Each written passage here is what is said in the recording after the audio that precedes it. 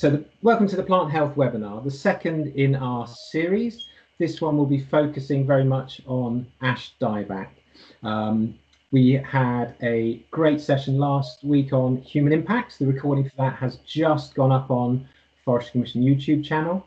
We're circulating a link for that shortly, and we have 2 more events to come this month. So there's a few tips there, but please keep yourselves on mute if you can. So we have 3 speakers for you today. We're going to start with Iben Thomsen, who's dialing in from Copenhagen, and we'll be talking on the management of novel Ash dieback in forest with a Danish perspective. We'll then ask Chris Sorensen, who is the Woodland Resilience Officer, to give us some thoughts about how to manage our woodlands after ash.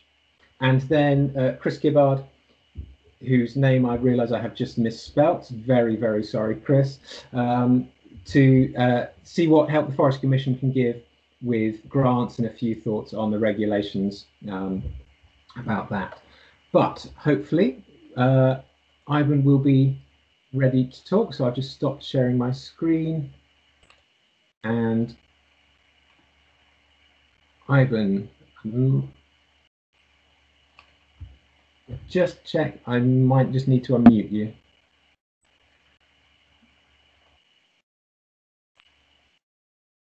So I'm just having to scroll through.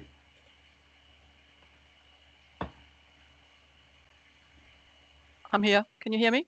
Brilliant. That's fine. Perfect. Over to you.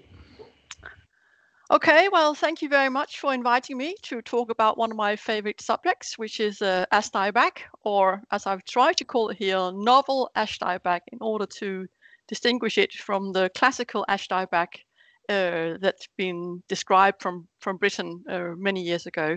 So, but generally it's just called Ash dieback. But I thought I'd introduce this idea of novel Ash dieback instead, so we can talk about that. But what I want to tell you today is some of the experiences we've had, here in Denmark, about some of the studies we've made and some of the hopeful conclusions we've made about this disease. So I'll go through, and some of the slides are quite complicated. I'll try and not talk too fast. I'll try and explain what's going on. If you have any questions, or if it's too fast, I know it's difficult to pop up and say anything, but still, if there's something that could be misunderstood or anything, I'm happy to go back and explain.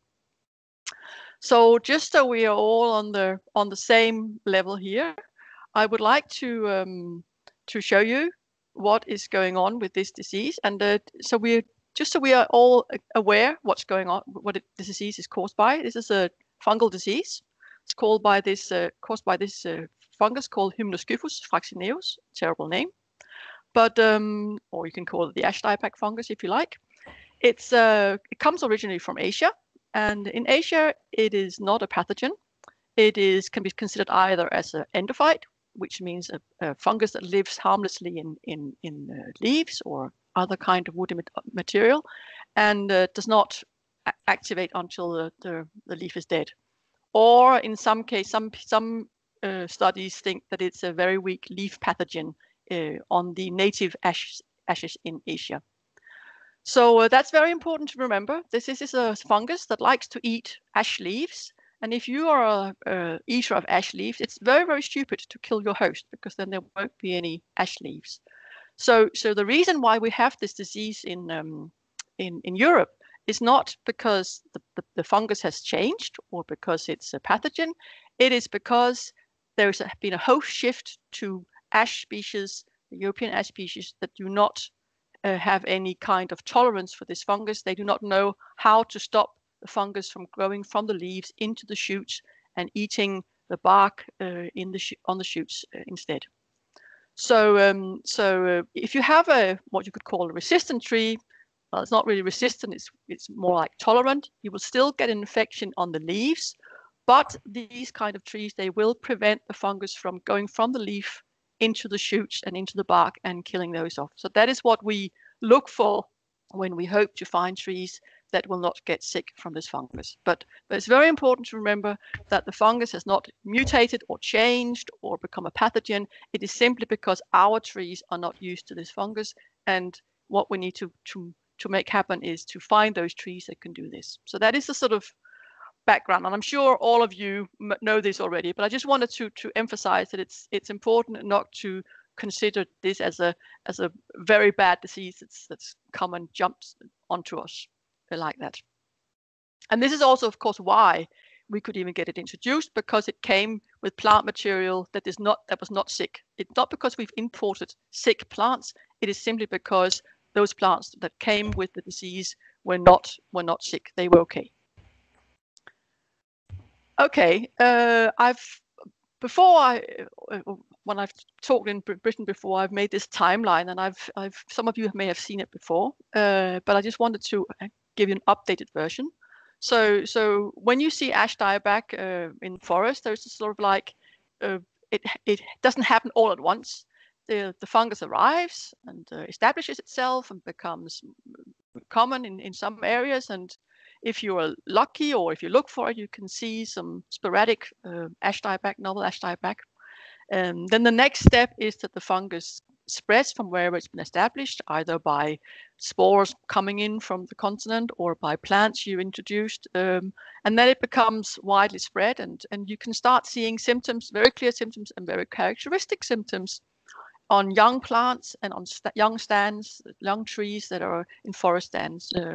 And also, if you happen to have pendulate ash, you also see some very clear symptoms on that. That's a sort of, so that is when you really begin to understand that you have something new going on. Then you get into the sort of the impact stage. That means that you see clear problems with at least the young trees. They start to get very sick, or some of them even start to die, and you can see that your stands are going to disintegrate really. And you also start to see impact on older trees, sometimes trees outside the forest as well, and on older stands. You can see, okay, here's one tree sick, and here's another one, and this one has symptoms, and this is the sort of phase you're still building up. You're still beginning to realize, oh, this is wrong here. And then you get into what I call the management stage, and actually that's right where you are right now. Last time I came over, you were just at the impact stage, but I think right now most of England, most of Britain is actually getting into this sort of management stage. And in the early part of this management stage, this is the scary part. This is where you see all the susceptible trees showing really severe symptoms. So it feels like trees are dying left, right, and center. You see all these sick trees, and they die and they fall over, and you think, oh my God, this is going to go completely crazy.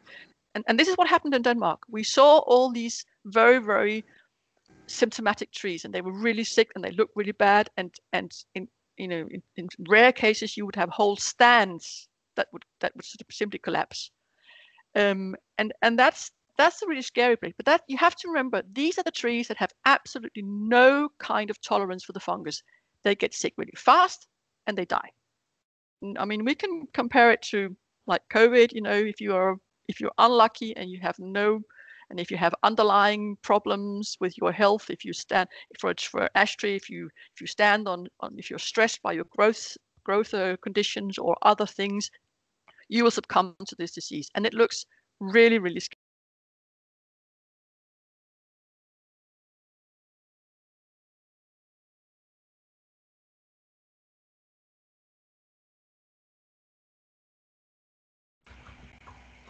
Iben, sorry, you've been put onto mute. You just need to unmute yourself. Sorry. So what was the last thing you heard me say? It was about sort of 20-30 seconds ago. Okay. So what I want you to know is that you should not be scared by this initial stage of very sick trees popping out right, left, and center, because those are the ones that are very, very susceptible, the ones that have no tolerance at all for the fungus, for the disease. So once they're gone, the rest of the trees there, they have some kind of resistance or tolerance, and it will be much, much slower. So I think some of the studies I'm going to show you will give this idea as well. Okay, so once you're over this hump of dead trees, a lot of dead trees, then the rest of the trees should last much longer, and that's the good news. And also in this phase that you're in now, this is the phase where you will start to see the healthy tree stands out. Those trees that genetically are able to tolerate this fungus, to keep the fungus in the leaves and not letting them into the shoots, they will begin to stand out now. In the beginning, a lot of trees will look okay, but they're just slow to getting sick. But as you get into that phase where a lot of trees are dying, a lot of trees are showing symptoms, you will also begin to identify visually the trees that suddenly stand out as, okay, we have a bunch of sick trees and there's 1 or 2 or 3 that look really good. Those are the ones you should look out for. So to recapitulate, so young ash plants, well, they're self-regenerated or to the left of the picture, or they are planted to the right of the picture, they will die fast. It's terrible to see. You can have a nursery. You see nursery beds with completely healthy ash plants that 1 year old, and when you came the next year, 25% of them were already dead, and the next year again it was another 50% that were dead. So it's really discouraging. That's something you will have to and I'm sure you are seeing it already as well in Britain. We have a study where we have looked at a planted seed orchard. They were selected and planted out because we wanted to have more seed orchards of ash. We had a few seed orchards and they were very much used and they were genetically very narrow. So we wanted to have more, and they were selected and they were planted before we knew anything about Ash Dieback. And then after the planting, it turned out that a lot of them got very sick. They had a lot of novel Ash Dieback here. And you can see, and because it was a seed orchard, we had the guy who's standing in front of the one healthy tree, one of the few healthy trees left. He went out every year, almost every year, and counted how many plants had died. And you can see the development in mortality, and you can see it goes really, really fast. So within 10 years, almost 80% of these plants had died. And they were all selected for being very nice and very healthy and very good, and they just got killed off like crazy. But there were some that were completely healthy. About 5-6% of those plants were, there were some also that still lived, but were very, very sick. But there were some that were completely healthy. And those 5-6%, they are now the backbone of the new seed orchard, complemented by other trees being selected and put in there. But you can see the very, very rapid, and that is very typical for trees below age of 10 years. So management, well, if you want to manage, there's not very much to do. You will see, like I said, nursery plant showing damage in the second or the third growth season. So don't get fooled by them looking okay in the first growth season. They need to have leaves, and then the fungus can get in there, and then the year after you will see all the dead shoots. There will be low survival of regeneration of plantings. That's what we've seen up to now. But, so that's the bad news. All the ones with all the red sentences are bad news. But the blue news, the good news is, when we look at what trees in the forest has a lot of progeny, it turns out that healthy trees, they seem to produce more progeny, and even better, the progeny are also healthy. So whatever it is genetically that helps the trees tolerate this fungus, they pass it on to their progeny, and it will be visible for them too. So that's good news. So if you have healthy trees out there, if you can manage to hold on to them, there's the seedlings that they will put out will hopefully be healthy and help us regenerate our forest. Also, we have tolerant stock becoming available. We have had the first seeds being harvested from the new seed orchards. We have been chosen for this kind of Humulus tolerance, and they're now in the nursery, and they're being made into plants, and we will see whether any Danish forest will dare to put them out into the and try them out. We have also made control crossings, which we have tested very rigorously in the greenhouse, and some of the Danish and Swedish material that has been selected, very, very heavily selected, they have produced progeny which, no matter how we try to get the fungus in there, they will not become necrotic and die. So we have really, really high hopes for putting out trees that will, or plant new ash populations that will not be affected by this disease. So that is the good news, which I hope will cheer you all up considerably. It's cheered us up anyway. So that was the below 10. So now we get to the young stands, which is for us is the stands between 10 and 50. So stands that are still characterized by. You mean you can't see that? Yeah. Pardon? Is there a question or a problem?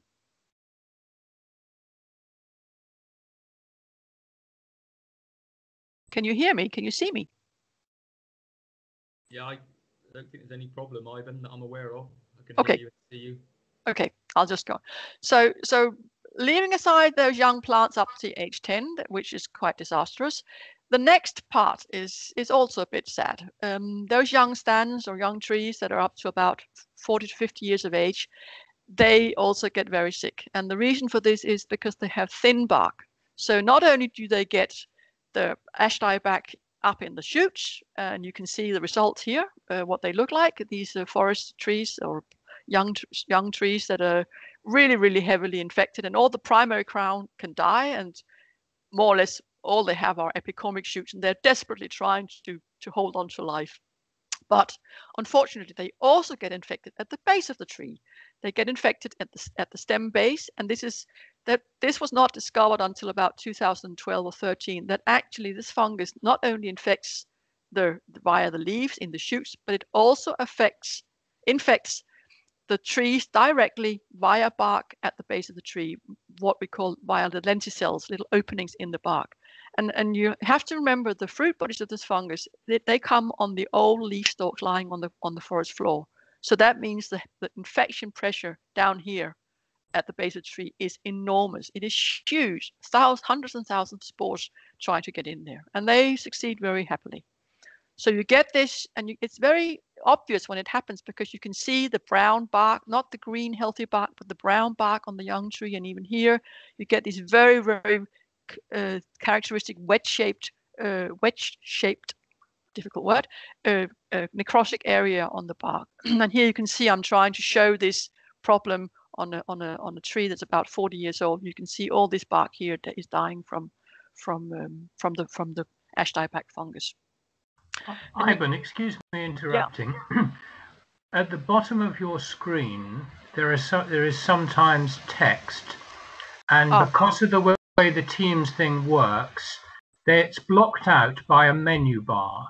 So yes, if you'd be kind enough just to tell us what is said when it's the bottom right of the screen and make sure we know what it says there, that would be really helpful. Okay. Maybe I can push this away here. Yeah, I will. So maybe that was what. So if I just go in here. So if I just go up here, is that what you had problems with seeing before? Can you see it now, what it says at the bottom of it? Because I can see it. No, I mean, if you were able to scroll it up in some way. No. You can see just underneath that it says shoots, but I can't really see it. It says, and base of trees in, and then I can't see anything else after that. So Rupert, on my screen, I am seeing the next line of text. It said, and base of trees. So I think that might be a setting on your screen. You have to either remove the thing that is, you can probably on your own screen remove what is covering it up. Yeah, I can't see how to remove that bar, unfortunately. It's a menu bar. Okay, so Rupert, you'll just need to put yourself on full screen, but please, if you could continue. Yeah. I'll put something in the chat for Thank you. Okay. So here you see the basal lesions coming up, and if you cut those sort of trees, you can see here I've sliced across you can see the white part is the healthy part and the brown part is the dying part. So you can see not only is the bark dead, but also the wood below is actually discolored. And on the left hand, you can see that the same tree I'm standing with has been cut, and you can see these inside there are also wedge-shaped discolorations. You can see them here going in. And what is important here, this is the yellow lines on the outside of yellow lines out here, that is actually the Humidoscyphus fungus. That is actually the Ash Dieback fungus coming out here. Inside here, where it looks decayed, that is actually honey fungus coming in, using this dead bark as an entry point to go in and start decaying the tree. So you get sort of a double infection at the base, not just the Ash Dieback fungus, but also the honey fungus coming in afterwards. And eventually, that is what kills the tree. So here you have another, and if you can't see what it says, on the left it says ash bark beetles, which are in the Latin name for them, and on the right side you have the honey fungus coming in. You can actually see the fruit bodies of fungus popping out of this dead bark on the poor tree that is being completely killed. So normally for the ash bark beetles, you only get them in trees that have been felled, sort of cut wood and lying on the ground. But in this case, when you have the trees dying from Ash Dieback at the top, the shoots dying, and the basal area being hit by honey fungus, what I usually say is the tree is dead. They just don't know it. So the ash bark beetles, they know it, so they come and infect them even while they're still standing up and looking almost alive. And again, if you cut this tree here with the fruit bodies, it was cut, and you can see now, you can see still the fruit body sitting there. And again, there's like a division. Here on the right-hand side, it is the honey fungus has decayed, but on the left-hand side, it's actually just discolored. It's not decayed, and that is actually the Ash Dieback fungus. What it has done, it has come in, it has killed the bark, it has entered the wood, the xylem, and is actually making discoloration here. So, and this is very, very typical when you cut. Eventually, of course, the honey fungus will take over the whole stem and eat everything. But initially, there is no decay. The Ash Dieback fungus does not decay stems, it only discolors. But the honey fungus is very happy to come in afterwards and continue with that. So if you want to think about how to manage those sort of stands, well, you have to know that this is where you get really fast development of this Ash Dieback, this novel Ash Dieback. And I'm sure you're seeing that already. But even so, even with the fast development, there are stands will still be present. Even 10 years after you see the start of the very bad phase, you will still have stands there. They maybe look very sick. They maybe have a lot of dead trees or fallen trees, but quite often you can still have a stand that is still like little forest here. It's also very important to look for the tolerant trees here because they distinguish them out very fast. The ones that look healthy, you can find them very easily in these young stands, and it's very important to keep them. Or if you can't keep them because the whole stand disappears, it's very important to take graft material to use for development of breeding, because if they can tolerate the fungus as a young tree, that means they have very, very good genes. Now in Denmark, when people ask, okay, what should we do with these sort of stands? Well, what we usually tell them is you should mix in other tree species. If you're lucky, you've already done it when you establish the stand.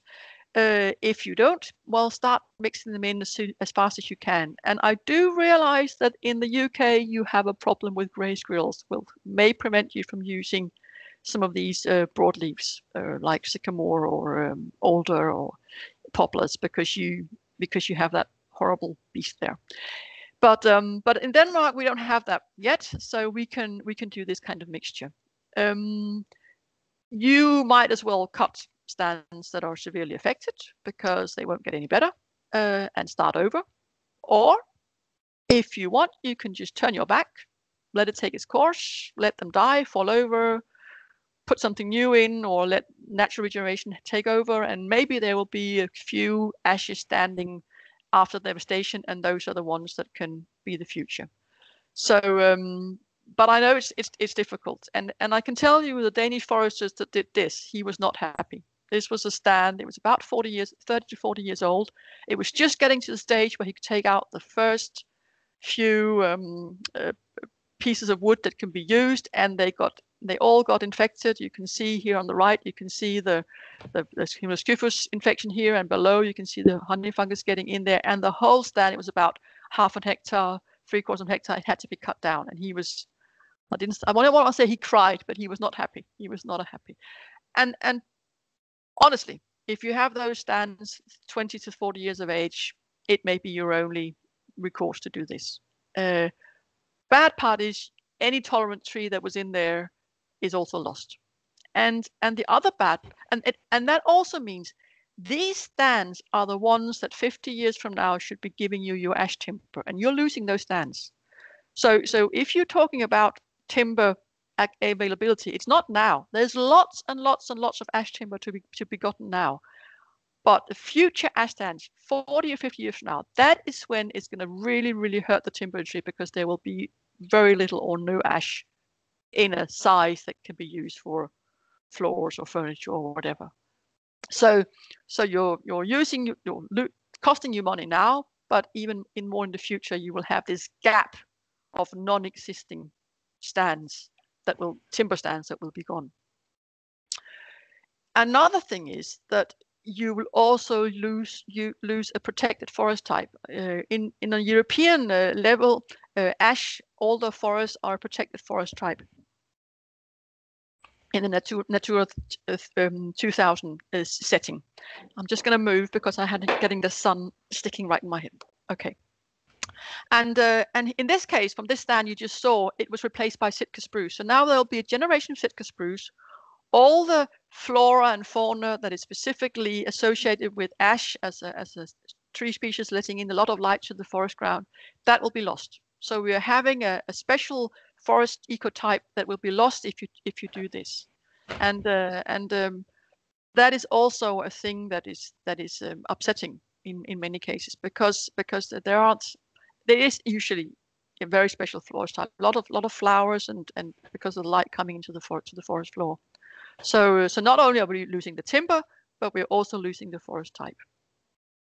So that is also something to be sad about. Okay, so this was all the bad news. This was all the horrible stuff, which I'm sorry to depress you with, but I'm sure you're already seeing this happening to yourself. So let's get on to something good, some nice news, okay?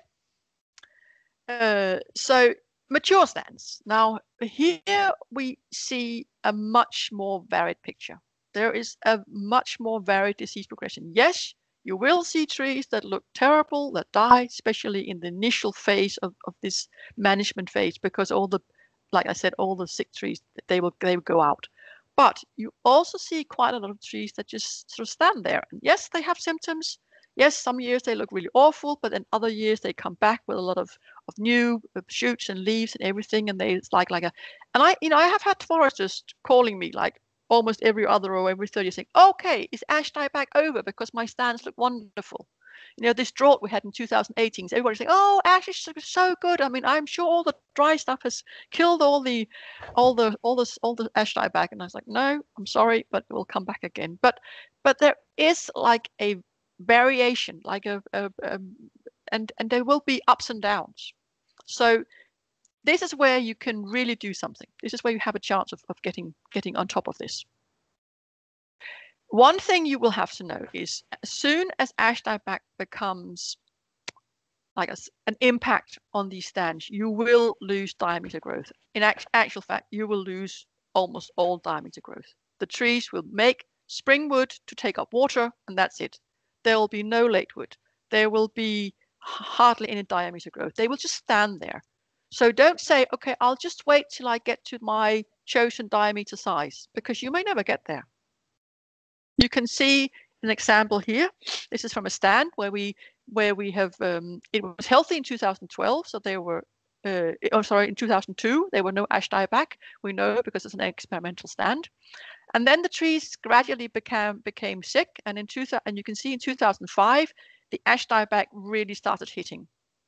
And some of the trees got very badly hit. That's the green line. They got really, really severely hit. They had very, very severe symptoms. Some of the other trees, they were much better looking. All of them had some kind of symptom. But you can see what happened to the diameter growth. You can see from 2000 until 2005, you have very nice specific year rings going. It's going very well. And then from 2006 to 2011, nothing. Just tiny, tiny, tiny year rings. And that is what happens to almost every single forest tree that I have looked at year rings. You see this severe. And this is because what the tree does, it allocates almost all its resources to redoing the crown. When the crown gets sick, the primary crown gets sick, it puts out all these epicormic shoots. It desperately tries to fight off the fungus. It tries to fight off the honey fungus at the base of the tree, and there is no energy left for secondary wood xylem growth. Only the primary initial spring wood to take up water, to flush, and to work, and there is no growth, no energy left for anything else. And that is why you lose this diameter growth. So your trees may survive, they may stand there, they may even look fairly healthy, but they do not grow in thickness. So that's annoying for a lot of foresters, but that is the case.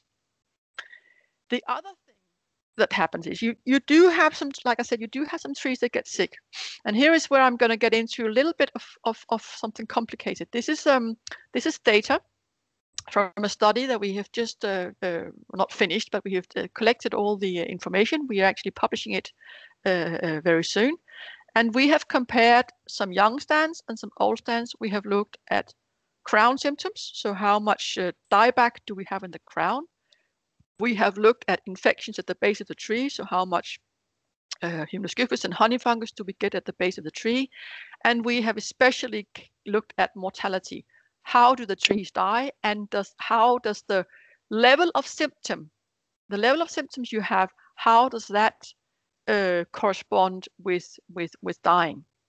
And what this figure shows here, all the full lines, they are the old trees, the trees that are older than 40 years, 40 to 50 years older and older. The dotted lines are the young trees, so trees that are younger than 40 years. And then there's different colors. So the red are the trees that at the beginning of the study in 2010, when we began the study, at the beginning of the study, they already had severe symptoms. So the two red lines you can see here. So you can see the young trees that had severe symptoms when they started, they died within 6 years of the start of them. All of them. Every single one of the very sick young trees had died after 6 years. For the old trees that were very, very sick when we started, half of them died. So you can see here that it goes down and goes down and goes down, but still after 10 years, they were still about half of the very sick trees. They were still very sick. They still looked awful, but they were still alive. They still were part of the stand. For trees that were affected by the disease but not very sick, means that about 30%, 30 to 40% of their crowns had dieback, but not more than 50%. So the very sick trees were the ones that had up to 50 to 80% of their crowns dying. The affected trees were the ones where there were clear symptoms. You could see that they were being affected by the disease, but they were not very sick. You can see the young trees of this case, quite a lot of them also died. About 70% of the young trees that were fairly affected at the beginning were dead after 10 years. But the older trees, they are up here. Yes, they're looking a little bit bad. And the last couple of years after we had the bad drought in 2018, yes, there were some that died, but not that many. And then, so you can see here, you can see a really big difference between young trees and old trees. They are still fine, most of them. Yeah, there were about 15% that died, but the rest are still going strong, and they have some symptoms, but it's not too bad. And then finally, the ones that were completely healthy or almost healthy at the beginning of the study, both young and old, you can see they have done quite well. Yes, there are some of the young trees that have died, but of the older trees, only 1 or 2 have died. So you can see, depending on what they start out as, the more healthy they are, the bigger their chances are to survive. The sicker they look, the higher the risk is that they will die. So, but even you can see up here, it says 35% of the young trees and 85% of the mature ash trees, they were alive after 10 years. And that's all of them. That's the whole group, no matter whether they were sick or healthy or whatever. So young trees die faster, they die more often, and very sick old trees, they also die, but slower. And like I said, all the young trees that were severely sick in 2010, they all died, and about half of the mature trees that were severely ill, they died. So, but to me, that's still very good. I mean, if you see a very, very sick tree, you expect it, okay, it's going to die tomorrow, or it's going to die next year. Not necessarily. It may actually cling to life longer than you think, and that is the good part. That is the nice part. Okay. So if you compare that, it is like my argument for why you should be more patient with older stands. So if we are talking about management, about ash older than 50 years old, mortality and your subsequent management, that will depend very much on site factors. So soil moisture, if it's very, very wet and the trees are having problems with drowning, then it will go really fast. If it's more dry sites, if they have really good growth conditions, if you are lucky enough not to have honey fungus, which may be the case if it's a former agricultural land that you've planted your trees on, then even young trees may actually survive quite a long time. So here you really have to differentiate. You have to go out and look at the stand, monitor what's going on before you make a decision. Don't just go out there and start the chainsaw and cut everything down. You will see a slow decline. It will last 10, 20, 30, if you're lucky, 50 years before the stand dissolves and is no longer useful as a stand. Like I said, you will see very slow, very fast diameter growth decrease. Epicormyx will regenerate the crown. That is a good thing. You should be happy about it. If you see epicormyx on the stem, that means you will very, very soon have a tree with no timber value at all, because you will have discoloration of the stem, and you won't be able to sell ash if you want, because most people want to buy ash because it's a white wood. Basal lesions from initially Humus and then from honey fungus, they can be really hard to detect, especially in the beginning. It can be really difficult to see that they have problems. With experience, you can see it, and when it gets bad, you can also see it. But you have to be really aware. You can't just go around choosing what trees to cut by looking in the crowns. You have to look at the base of the tree as well, because if you have discolor infections down there, it will discolor your wood and it will lead to a loss of timber quality. So that is very important, and I just want to show you a couple of pictures of what it looks like. This is from those experimental stands that we followed for 10 years. You can see how they are marked with numbers, and this is after 10 years. You can see that's quite clear that there's something wrong down here. So basal necrosis, the bark often will fall off. You'll see the white mycelium or the black rhizomorphs underneath, and this means that these trees are discolored up to about here. So they very, very clear discoloration. So you have to look out for that, because, and the reason why I say this is because you can have a situation where the tree crown looks okay because it's set out a lot of new shoots. The tree crown looks healthy, it looks green, and it's still very, very heavily infected at the base. And then you may miss out on taking that tree out to save the timber value if you don't look out. So it's more difficult to find than just going out and cutting trees that look bad in the crown. You might need to take more than you think when you go out there. If you do not cut them, eventually, and you do have honey fungus, eventually this will happen. It will fall over. The trees that are dying from, and even if they're not dying, they can fall over. And if they're close to roads, there will be a safety risk, so you have to deal with that. I'll get back to that later, but it is what happens. They fall over, so you have to take care of that. This is also from the study that I was talking about, and this is also a bit of a complicated figure. But what it means is the colors here on these here. If it's green, it means the crown looks healthy in 2019, so at the end of the study.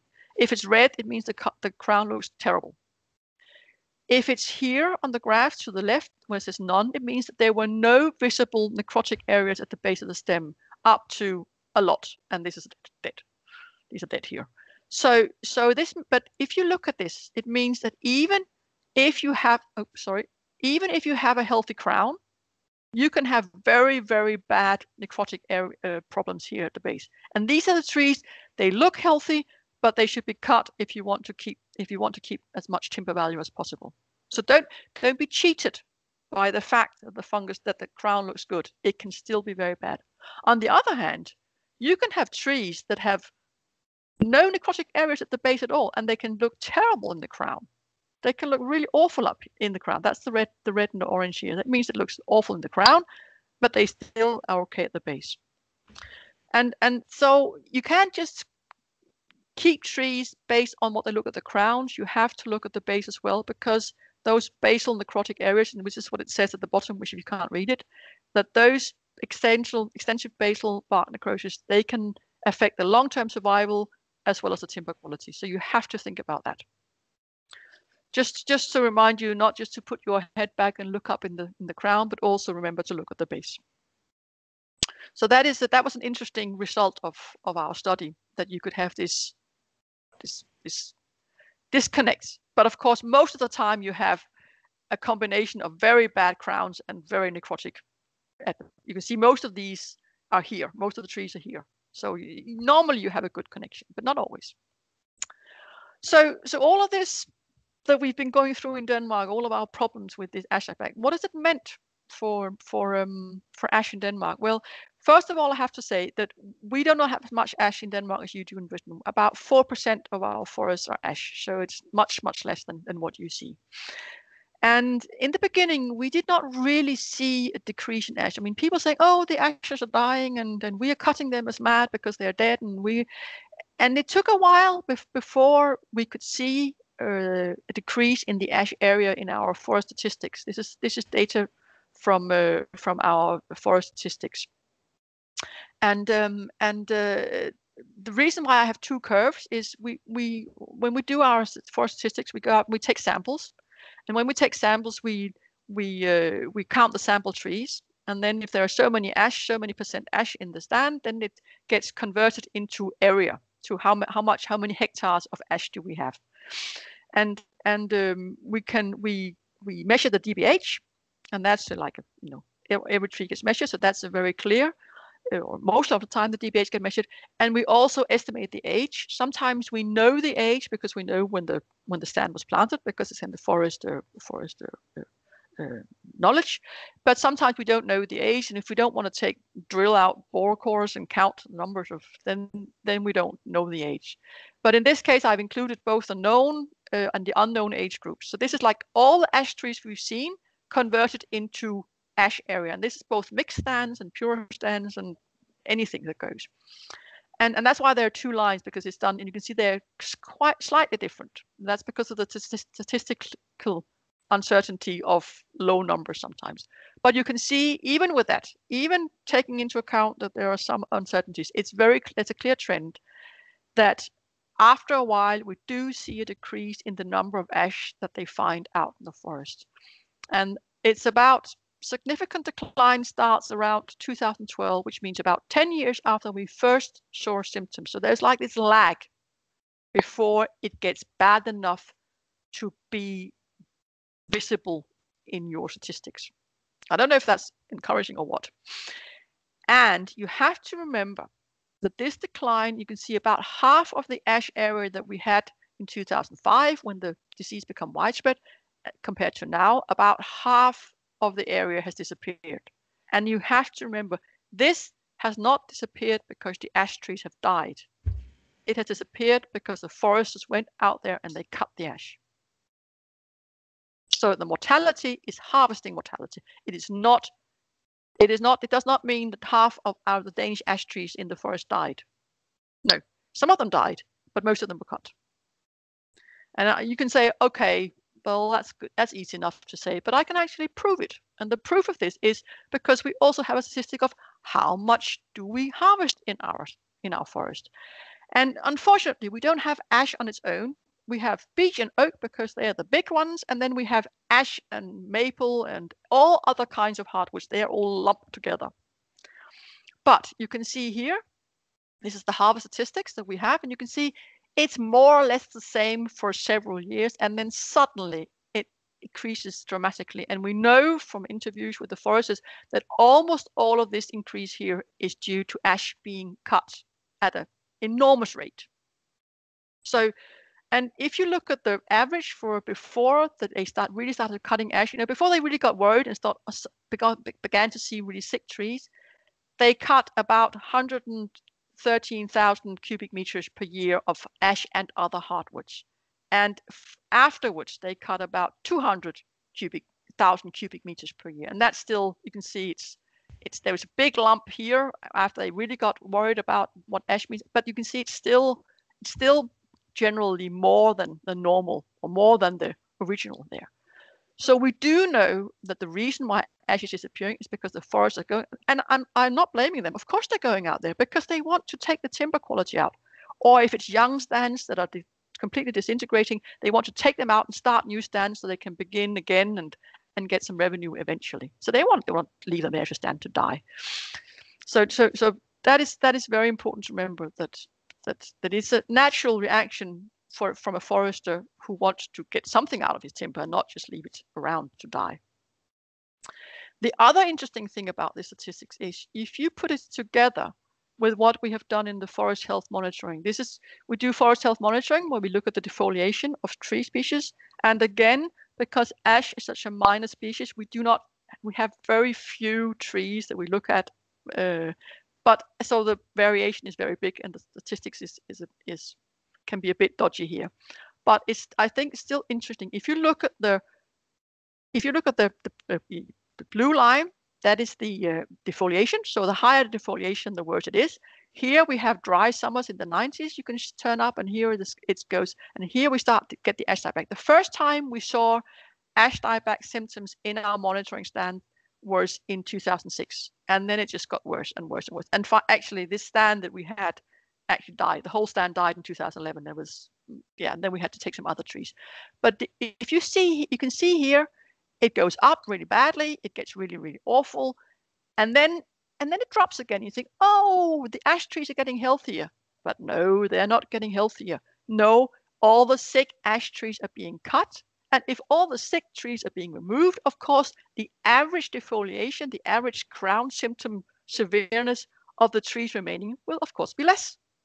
So it's not because we have this, we have the sickness and then all the trees that are sick but died and all the rest are healthy. No, it's because all the sick trees are removed. And you can see that because you can see here it's the same top in removal. It completely coincides with the decline in symptoms. And then you can see it goes up again and up again. So that is something to remember, that you will see this bad stuff happening, and then a little bit removed from that, you will see people starting cutting their trees down, and then you will see it looks like the forest gets better because the ones that are left behind are the ones that look healthy. So don't be fooled by this. It's still bad. And you can see here before we had ash dieback impacting the stands, the average defoliation is 12%. That's below the 30% average. That means that the forest is sick. And afterwards, the average is 31%. I mean generally, in average, the ash trees are sick, which is more or less what we see out there as well. Okay, so conclusions here, which is hopefully more or less okay with the time. You have to remember that this ash dieback or novel ash dieback, not the old type of ash dieback that you had before, which were for other kinds of reasons, but this new ash dieback caused by this fungus, it is very much a forestry problem. It is bad and it will get worse. Not as fast as you maybe think, but it will gradually get worse. We are not seeing the end of problems here, not at all. As I said, mortality, as in disappearing ash, it is not caused because some of it will be caused by the trees dying, but most of it is caused by people cutting the trees. So don't use the statistics to say, okay, 50% will be gone in 10 years. The impact in mature stands is usually visible about 5 to 10 years after the fungus arrives, or at least becomes widespread, and then it will get worse and another 5 or 10 years later. So you have about 10 to 20 years from the arrival till it gets really bad. And so you're gradually getting to that place where you're seeing bad impact in mature stands. And then another 3 to 5 years after that is when you begin to see people really going out there and cutting sick trees. And hopefully just the sick trees and not the healthy trees or the okay trees. But it's really important to remember, even if you go out and you cut a lot of sick trees, you will still have ash forests out there. There will still be stands. There will still be enough trees to feel like a forest. I mean, even the worst stands we've had, when we go out there, they still look okay. They still look like a stand. They're not gone. They're not disappeared. The only reason stands disappear is because of harvesting. And because you're a bit behind us in disease development, hopefully your ash stands will last long enough that you can manage to propagate the tolerant ash, either the ones that are already standing out there or the ones that you put in there from the breeding program. We are losing stands that have been completely disappeared, like I showed you, because there was nothing to wait for. I mean, at that time they couldn't wait; they just had to cut them. And you will probably see the same. Some of the young stands, they can't wait for new ash to come in there. But it is important that you do not panic, that you do not rush out and cut stands which could have actually lasted 10, 20 years and have kept the forest ecology that is so important for ash forest that will be lost if you remove the stand completely. That if you can just hold on to those ash stands and keep them and then put in those tolerant ash gradually, then you will probably not lose the forest as an ecosystem. So hold on to them. So be patient, but you should also be careful what you do, because the sick trees, the ones that look really, really bad in the crowns, or they're beginning to have really bad necrosis, if they're timber trees, just cut them and use them and sell them as you can. Or, like I said, if they are along roads in the forest, or in places where there's a lot of public access and maybe, I don't know, picnic tables or whatever, you need to cut those trees, because they will fall over and they will kill somebody. I mean, we even had forest workers being killed by these sort of trees. And that's another thing. It is very dangerous to cut the ash trees that are dying or dead, because there is so much honey fungus decay at the base that they will fall down any which way. If you have any possibilities of using harvesters to cut these trees, you should do it. And don't let the poor forest worker go out there, because it will come down unexpectedly. So if you have any chance to use harvesters, do that. And that also goes outside the forest, actually. If you can, if you have natural ash woodlands, and I'm sure that a lot of you have, we don't have that many, we have very few, but if you have them, just leave them alone. Just turn your back and tell people it's dangerous to go in there because the trees will fall over. Cutting sick tree, it does not improve health. It visually, it looks better. Your forest looks healthier, but it's not actual health. It's not sanitizing. You can't do that, because healthy trees also get infected by the fungus in the leaves. They just don't get sick. So leave them alone and hope that they will regenerate, and you can put in more stock and you can keep them going. So if it's possible. And another important thing, do not use your forestry eyes on ash trees outside the forest. If you have landscape ash and urban ash, they are a completely different story. They will be much, much better. And here aesthetics are of course very important. So you should prune the sick tree, prune the sickness away so that it looks okay. And I'll just show you some pictures. Look at this. These are urban ash, and they're not at the beginning. They're now. They look like this now. They are healthy because the conditions for infections are very much different, and because there is usually no honey fungus. The two very, very important differences. So if you have landscape ash, if you have urban ash, they should be preserved as much as possible. I've shown this example before to some of you. This is the 300-year-old ash in a churchyard. They were going to fell this tree because it had Ash Dieback back in 2013. They wanted to fell it because the tree was sick. It would never get healthy. Why not fell it? I managed to stop them.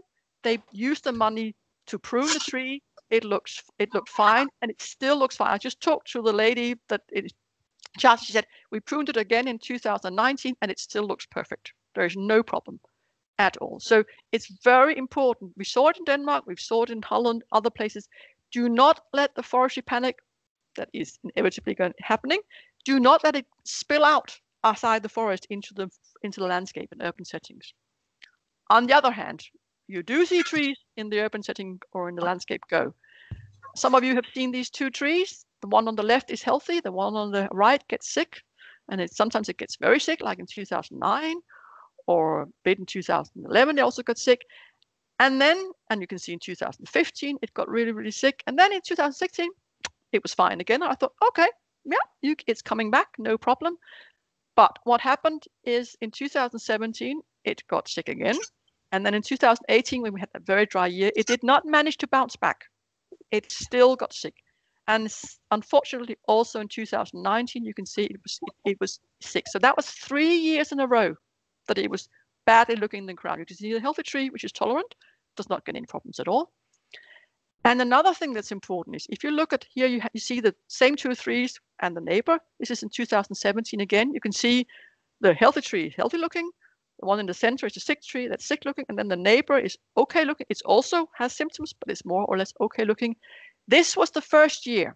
Every year I looked, this was the first year that we saw basal necrotic area at the base of this tree, which, even though it was outside of forest, actually turned out to be honey fungus getting in there. And I mean, obviously it was the Humuloscyphus fungus getting in there and killing the bark, and then the honey fungus got in afterwards. And what happened was, here you can see in 2019, the sick tree is sick, and the neighbor is also sick. And in the winter of 2019-20, the sick tree fell over. It's simple, because the municipality, they said, we will leave the tree standing because it's your photo tree, and it's known all over the place as the sick tree and the healthy tree. So they didn't cut it down, even though it looked very bad, and it simply fell over. And luckily, it didn't hit anybody, which was quite lucky. And you can see hopefully you can see I cut out a disc, and you can see here the decay of honey fungus getting in there. So it fell over. The neighbor, which was also sick, died, never even flushed. And you can see here, it looked like this in 2020. And actually in November 2020, the dead tree also fell over. I had told the municipality, cut it down. So, but until then, so I started taking photos of these pictures in 2007. And until 2017, even though the tree got sick, even though it had Ash Dieback, it still fulfilled its role as a roadside tree. So the conclusion, when should you fell landscape trees or urban ash trees or roadside trees? The conclusion is, if the tree does not regenerate the crown the 3rd year. So 1 year looking bad, you just ignore that. If it comes back the next year, everything is fine, no problem. If it doesn't come back the next year, so you have 2 years of growth, that's when you start thinking about, okay, this tree may need felling. If it's in a very, very problematic spot, or if there are other problems, if it has very bad growth, very narrow root space, or if there are other things, if it has lots of wounds or other problems, then you may consider cutting the tree after 2 bad years. But otherwise, after the 3rd growth season, where there is no improvement of crown looks, that's when you cut. And you have to cut, because otherwise the tree will probably fall over. So that's a very, and it never fails. Never, if you have veteran trees, so very old ash trees, I would never fell them. You can pollard them. You can see here's an example where they cut very much back. On the left hand, this is the winter photo. The one in the middle, that's the summer photo of the same tree. You can see, okay, it looks a bit strange in the winter with all the cut back and everything, but in the summer it looks fine. It's a nice green tree, no problem. The one on the right here is a very old tree that had a lot of Ash Dieback, and then finally, because there's a lot of public traffic here, they didn't want to leave all those dead branches, so they cut it back very severely. And you can see 3 years later, looks fine, no problem. It still looks fine. Today, it has symptoms, it has dead twigs, but it doesn't matter. It looks fine. So I would say never, if you at all possible, fell those veteran trees. Pollard them in, let them shoot again. And eventually, even if they die, just leave the dead stem or torso, or whatever you call it, and leave it there for biodiversity, because it will just stand there and slowly decay. So that's my advice to you. And I think that was all. And I hope I haven't put you to sleep or with all of this talk. Not at all. That was absolutely fantastic. Thank you so much. And I am very jealous the problems that you're having with sun. I wish we were having those problems over here as well. I will move to another part where I don't get the sun in my face and you can see me better. Okay. Now I'm very aware of the time, and we do have 2 other speakers. So although there are a list of questions in the chat, I think I will now move over because I do want to give time to both our other speakers. That's a good idea. I will unshare. That's great. A lot of praise for your talk coming in on the chat there, Iben. So yeah, people have obviously really enjoyed that. Yeah, Chris, sorry if you would. Yeah, brilliant. So yeah, just onto. Okay, John, just trying to. Presentation. Right, let's kick this off. Can you hear me? All right. Yeah, coming through loud and clear. Brilliant. Yeah, there we go. Over to you. Okay, thanks everyone. Yeah, it'll have to be a very quick run through now. I mean, to be honest, I'll make a bit of a confession, say that my heart sinks slightly when people ask me what to replace their ash with, because there is no golden bullet to restock. It's a true super tree in the UK context anyway. Native, naturally regenerates, it's squirrel proof, quick growing, good timber, second only to oak in biodiversity terms. I mean, you can even burn it green. But if you bear in mind why we're in some of the tree health problems we've got currently, it's usually associated with either pushing trees on the sites that don't suit them, or forest stand types, and by that I mean a monoculture that doesn't suit our climate. You can hopefully see how this talk and the guidance it mentions might help, but it is really silviculture 101, I think. But it'll be a quick run through because we are a bit tight for time. Okay, right, the word resilience getting used a lot, isn't it?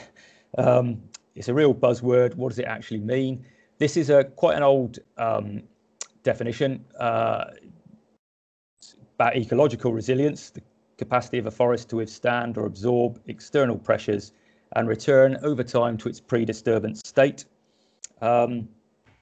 Obviously, are we going to return to a pre-disturbance state? Bearing in mind not just problems with ash dieback, but climate change as well, which is why we need to adapt our woodlands. And the key to adaptation is diversity. Genetic diversity, species diversity, structural diversity. We've just gone down the route of too much farming of trees, I guess. There are other aspects of ecosystem health: maintenance of the soil, management of deer and squirrels, management of invasive species, and wider biosecurity. But really, it's these 2 we're interested in: genetic and species diversity in this talk. Just to reiterate, obviously I won't dwell on this, exactly as Iben said, ultimate resilience measure for an ash woodland trying to repopulate with a tolerant strain. And it was really interesting to note in Iben's talk that tolerant ash tends to produce more progeny and healthier progeny. But obviously, if you indiscriminately remove all ash, you won't get any regeneration. But we have to be realistic and assume that most sites will lose some, maybe even most, if not all, of their ash. Does provide an opportunity to do 2 things. First, to bring some very undermanaged woodlands back into management. I think you could say necessity is the mother of harvesting. Second, to diversify what in a lot of instances are very uniform plantations. A lot of what you could call pioneer crops. I mean, ash is a pioneer species, isn't it? Really, if you create a space, you're either going to get it filling up with ash or birch or alder, those kind of species. You must think about what your objectives for your woodland are, though. First of all, that's probably the main thing: biodiversity, timber, landscape.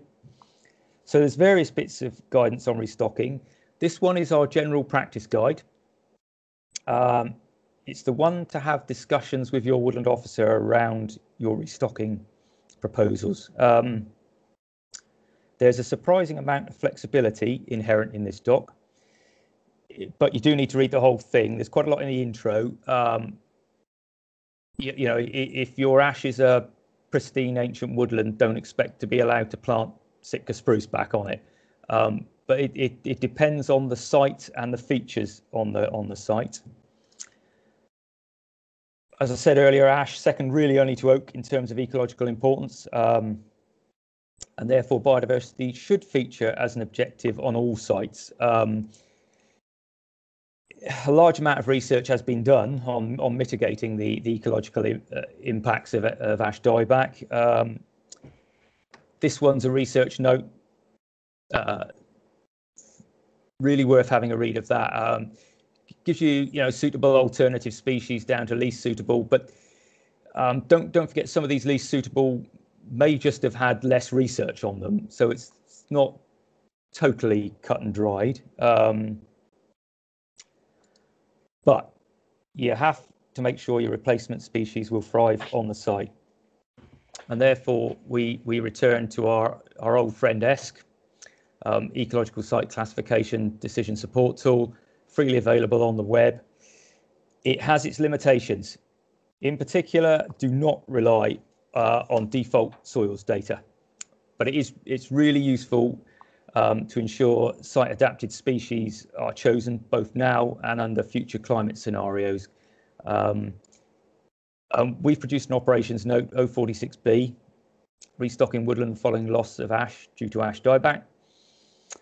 It's got some good general advice on restocking, some advice on using ESC, and there are very good online tutorials. Quite long, but really worth watching. Key with ESC is you need to input accurate soils data. I can't say it enough. Get out, dig soils pits, become an expert on vegetation classification as well, because that's really useful. And there's lots of guidance out there telling you what species to plant. They don't always make the point that you need to make sure the tree is going to thrive in the climate on the site. Key is the species must be suited to the site and the future climate. We like to use MVC types. I'll quickly run through the main MVC types that contain ash. Your woodland might not fit perfectly with these, but you can still use them to think about what the likely soil types might be. These are slightly more upland ones. You've got W9 upland mixed ashwood. That's ashwoods. That's the sort of thing you get like Derbyshire, Peak District. That could well be the Peak District there. W7 ash older wet woodland, fairly ubiquitous everywhere. W12 beech dogs mercury woodland. This is calcareous woodlands. A lot of these 87 windblow storm type affected woodlands up on the South Downs, Chilterns, places like that, infill with ash. As we said, it's a pioneer species. If you give it a hole, it'll fill it. W8 lowland mixed ash dogs mercury woodland, again very ubiquitous throughout the UK where it occurs. And then you get these transitional woodlands where woodland's been felled. You've got maybe conifers growing, etc. The one missing is W10 lowland mixed deciduous woodland, usually oak dominated, but with management to remove oak where it's been the most valuable timber, occasionally they really can be more or less pure ash as well. Hopefully you're still with me on the MVC thing. In terms of assessing your soils and the MVC type, online you can find this grid, and ESC is based on this grid, basically soil nutrient regime and soil moisture regime. It's the basis of the FC soil classification system. Get the field guide. I think it's field guide number 17, identification of soils. It's brilliant field guide, waterproof, everything else. But this is just a bit of a map to summarize where the types sit. So you've got W12, it's fairly rich soils, moist, well, fresh to slightly dry. W10, W8, they're between medium and very rich, moist to slightly dry again. W6 older, well, it's obviously going to be very moist and very rich. And in between, W9 mixed broadleaves with dog's mercury. Now, from there, you might better work out replacement species. This graph is in operations note 046B. We've taken typical examples for those MVC types and ran them through ESC. The data is from ESC, but you can't produce this graph in ESC yet. We're hopefully we're working on that. Along the bottom is the different baseline climate projections. Baseline 2050, 2080. And on species on the left, MVC types on the top. Remember with ESC, you have to select one soil type. So for example, W12 has a lot of red symbols, and that's because we selected a fairly thin soil type on there. You might have a much deeper soil type, and that will affect, you know, a lot of those would be green. Obviously green being much more suitable, red being much less suitable. And note also a couple of things. Hornbeam always turns up as a great tree more or less everywhere. And also note W9 under climate change, it actually gets a lot better because it just gets a lot warmer and a lot drier. Sycamore and Wild Service are also good ones. Seem to turn up a lot. Yeah, and as I say, climate change, it's not all doom and gloom. A soil and or vegetation assessment should be done for each site. You can't reiterate that enough. And a specific ESC analysis should then be carried out using this data. Now that'll give you species to plant. The other thing about MVC is it neatly encapsulates this idea of mosaics. You know, our climate, we're a temperate maritime climate. We probably shouldn't really have monocultures, except occasionally certain areas you will get pioneer species coming in. But monocultures are really for northern tundra type areas. Unlikely we'd have intimate mixtures either. That's more your semi-tropical, tropical rainforest. What Oliver Rackham would say is we have mosaics, and these pretty much are what MVC types are. Small groups of single species, suited to a particular soil type. We've got a very varied microgeography because of various ice age incursions. But these aren't monocultures. I think, you know, we've got to get away from monocultures, really. That would be a takeaway point, I think. And you can see these design prescriptions. This is from Creating New Native Woodland Bulletin, I think. Dominant trees for a soil type, still likely to be the most prevalent. So this is W8, the example. Major recommended trees, ash, peduncular oak, sessile oak, wych elm, field maple. And you've got all the minor ones as well. So still reasonably have a good proportion of oak in there or whatever, but do have some of these minor species as well.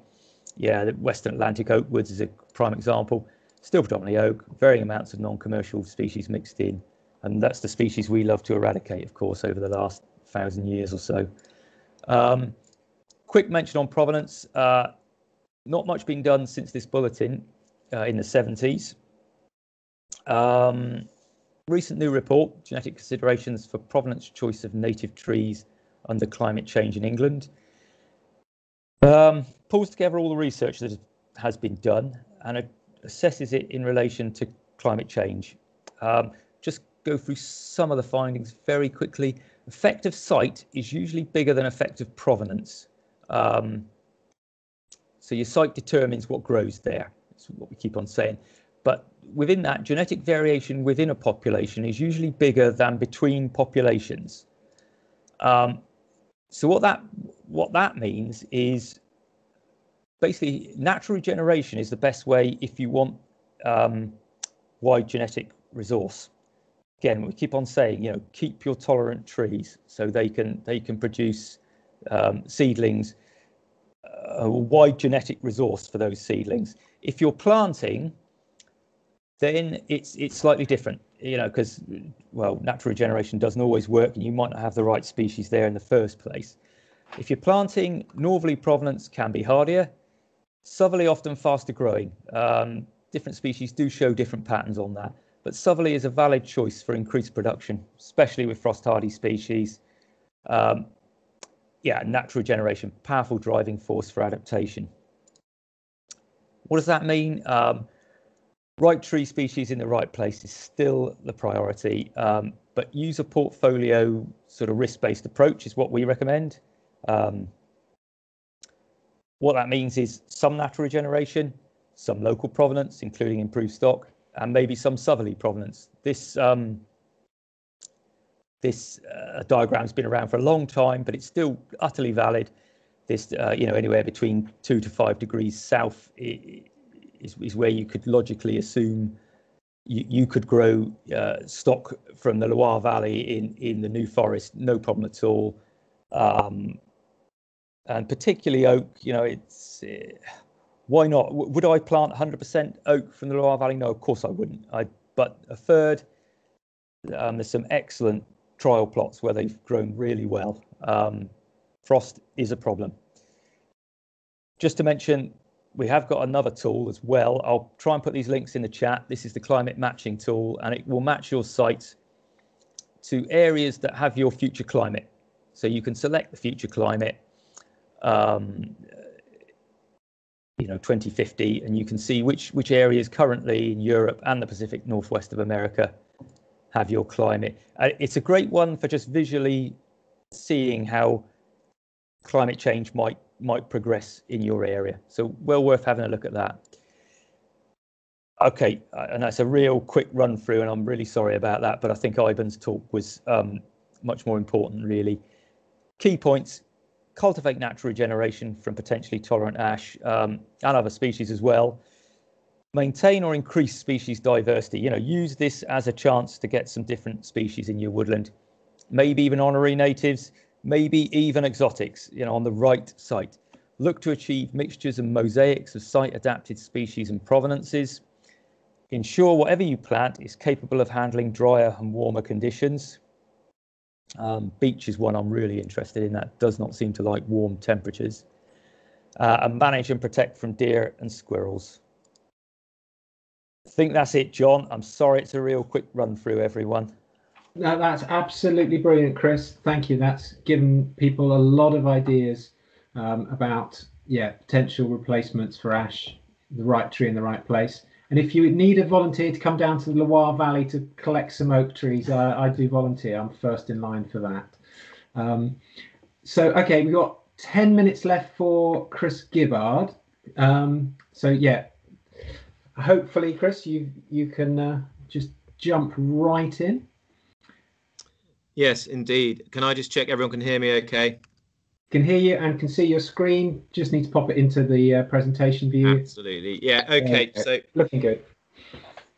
Thanks, John. Yeah, I'm Chris. I'm one of the field managers in the Southwest area team. I wanted to really just talk to you a little bit about the grants and licenses surrounding ash felling and ash dieback.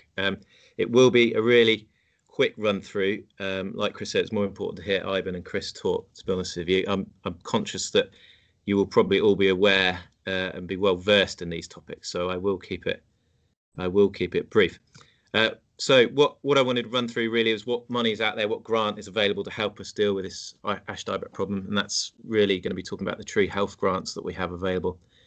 I wanted to also then look at the law, so this is really talking about the need for felling licenses potentially, and even potentially looking at some of the exemptions for the need for felling license, because sometimes that can be a little contentious. And then really just to summarize how we can get more help, where's the information, who you can talk to about this. So the first section of the presentation is what financial help is there really. Again, I think we'll all be aware that there is a grant called Countryside Stewardship out there. This is grant funding for things inside and outside of woodland mainly, but what we want to focus on today is the woodland tree health grants. These have been useful tools in the past to help mitigate the impacts of tree diseases in our woodlands and help some proactive management. These tree grants are can be split into two. One is the Tree Health Improvement Grant. This isn't a focus for today's talk because that's more focused on Phytophthora ramorum and the felling of immature larch crops that are infected and infected rhododendron. What I really wanted to focus on was the other half of the tree health grants, which is Tree Health Restoration Grant, and this is for support for restocking woodlands after felling due to a tree health issue. And crucially, those tree health issues that are eligible include Ash Dieback.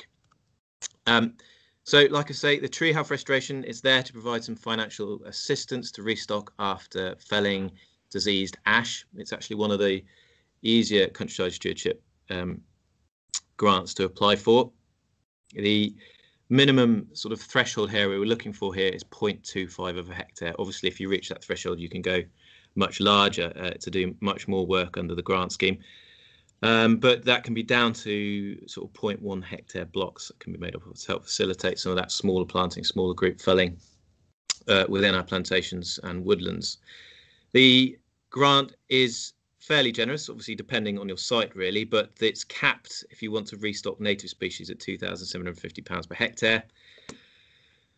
That is bumped up quite a bit to 3,500 if you're planting on an ancient woodland site. If you're looking at the non-native species, we're down to £2,250 per hectare cap, and inevitably an ancient woodland site, if you want to plant non-native species, that is bumped down to £1,750 per hectare cap. Apologies. There's a range of capital items available. The basic unit of the grant is actually the supply and plant of a tree, which I think is valued at about £1.28 through the grant scheme. So it's paying per tree rather than an area-based grant scheme, which does tend to encourage some decent stocking densities, which is nice. Other capital items are available on top, and they're based on really protecting the restock sites. So that would be tree guards, deer fencing, sheep netting, stock fencing, and associated field gates and things like that, really, just to protect restock sites and get them away. Things to consider. I've just noted a few things. Applications can be submitted all year round, which is quite useful. The contracts are 2 years in length, so a little bit of thought needs to be done in terms of timing when you want to apply and getting the work done within that 2 years. Felling licenses are likely to be required in order to do the felling works. A woodland management plan isn't a prerequisite to entering the grant, but is desirable really for lots of different reasons I haven't got time to go into really. And the grant can be used for other things like Phytophthora morum and mature larch, and where you've got areas of sweet chestnut blight, which hopefully are few and far between. So that's the tree health restoration grant in a nutshell. The second half of the presentation really is looking at felling these trees and the law, so focusing on felling licenses. I think as an area team, we often talk to a lot of customers about this dead, diseased or dying exemption. There isn't really an exemption for that. Apart from dead trees, you don't need a felling license to do so, but you will require a felling license even if you have diseased or dying trees. And actually we're seeing an increase in felling licenses for such cases as we speak. I put up there a picture of the tree felling getting permission guide, which has recently been revamped and republished. That has a lot more detail about when and where you'll need a felling license, including the exemptions and a lot more. So please do become familiar with that. I'm sure you all already are. I should note that we apply for felling license online now via the felling license online system, which theoretically makes things simpler. Again, I haven't got time to go into that. I think Chris was obviously talking about importance of objectives around biodiversity, resilience, tree species choice. I think obviously those are going to be at the top of any forest manager or land owner's objectives when looking at managing their woodland. But also at the back of our minds will be a health and safety objective. Obviously, there's a lot of information from likes of Pfizer around forest workers and contractors working the woodland around Ash Dieback. But the other side of the health and safety coin will be our thoughts on public safety, particularly where we've got footpaths, other infrastructure running close to areas which are infected by Ash Dieback. This really does sort of lead on to a lot of discussions about exemptions on the felling licenses, particularly around dangerous trees, which I wanted to explore very, very quickly. Obviously, we've got tools like the personal allowance, which is the 5 cubic metres allowance we're allowed to do per calendar quarter, which allows us to deal with any potential increase in risk from Ash Dieback on a small scale. But there is a dangerous tree exemption, and I would make everyone aware to be cautious of this. Obviously, we do not need a license for dead trees, but they are needed a license is not needed if the trees do actually pose a real and immediate danger. And this is what can throw people a lot of the time. So the wording in the tree felling guide is: an exemption applies for the felling of a tree or trees necessary for the prevention of danger. The danger exemption could be said to apply only where there is an immediate risk of serious harm and urgent work is needed to remove the risk. So I think we are aware that potentially old and or diseased trees may not potentially pose a real or immediate danger. Obviously, this can change when near paths or infrastructure and things like that. But I just wanted to highlight, if you choose to use that exemption under dangerous trees, you will need to have evidence to back up your decision in case you're challenged further down the line for using that exemption under the felling license. Things you can use to evidence of fixed point photography. Written reports can be absolutely crucial from forestry professionals or ARB professionals who can definitely identify trees with an immediate risk or real danger. Our regs team are often keen to tell people that there are other tools which we can do where we've identified areas which could be higher risk due to ash dieback, not necessarily need to knee-jerk react and fell those trees, but there are other tools such as closing the woodland or footpaths to alleviate or reduce that risk. So really the bottom line is, if you have any doubt, the recommendation is to apply for a felling license.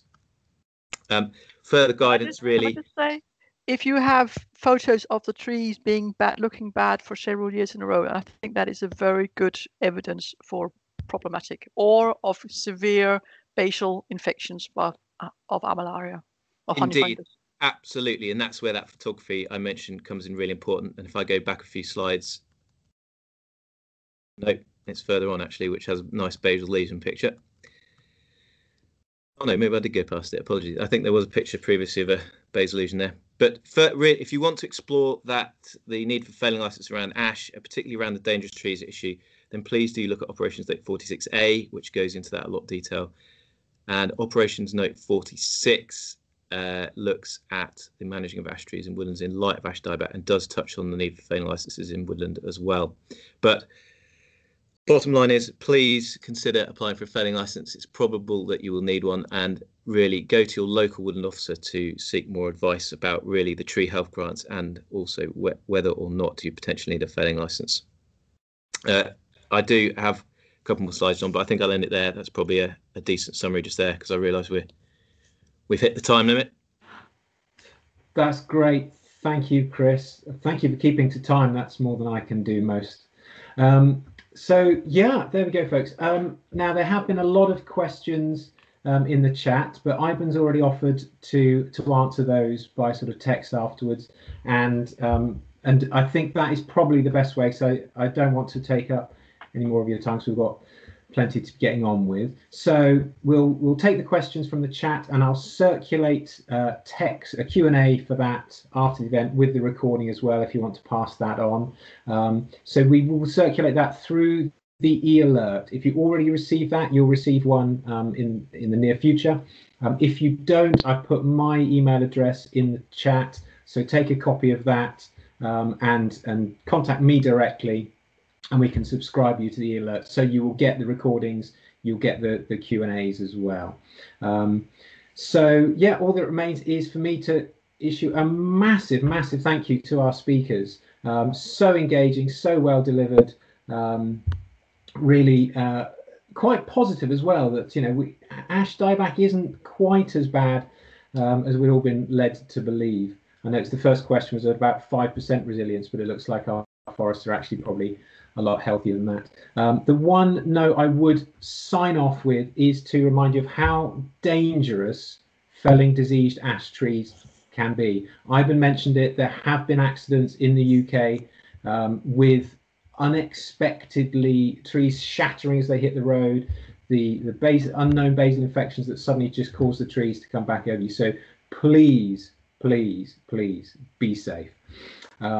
And on that note, yeah, thank you all so much. Been a really fantastic session. Thank you for inviting me, and I'm sorry I took so much of your time. It was well worth it. The comments in the chat prove how much people have enjoyed that. Yeah. anytime, you just tell me, and you're welcome to contact me if you have any questions. Just send me an email and I'm happy to answer. And also the ones who wanted to borrow images, if they're mine to lend, you can borrow them for free. I don't take any money. I just want them to be used.